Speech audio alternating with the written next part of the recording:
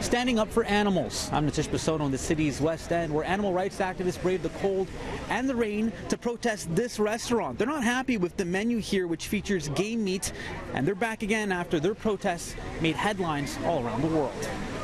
What do we want it? Now! What do we want? Animal liberation! What do we want it? Now! It's another weekend, another protest for these animal rights activists outside Antler, only 1 week after this happened. And this is what he's doing.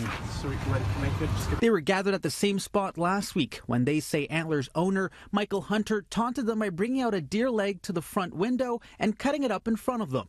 Pretty shocked, actually, when he brought out the deer leg, started to carve it up there in front of everyone like that. He's very much antagonizing the people, so very shocked at that point. But you know what? It helps galvanize the community and look at the people that it's brought out at this point. Activists say they're concerned with the restaurant's menu that includes foie gras, the fattened liver of a goose or duck, and game meat like boar, venison, and bison. Why them of all places? Why do you keep coming back here? So the reason I keep coming back is I do neighborhood grassroots activism. Antler's in my neighborhood, and the point of coming repeated times is to eventually have dialogue. It's getting the owner of the restaurant out of his comfort zone, and it's been successful with other restaurants who actually have made menu changes. We reached out to Michael Hunter, the owner of the restaurant.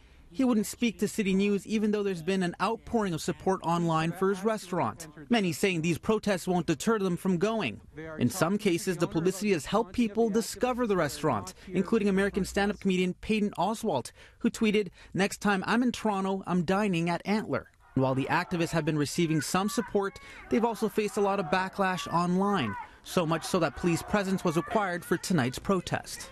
For me personally, it gave me a kind of glimpse into the future of what we're going to be having to deal with, because just like all social justice movements throughout history, things have gotten worse before they got better. Now, organizers say they won't give up their fight. They wouldn't tell me what they have planned next, but the goal for them is to have a healthy dialogue and to see some sort of change. In the city's West End, I'm Natish Basono, City News.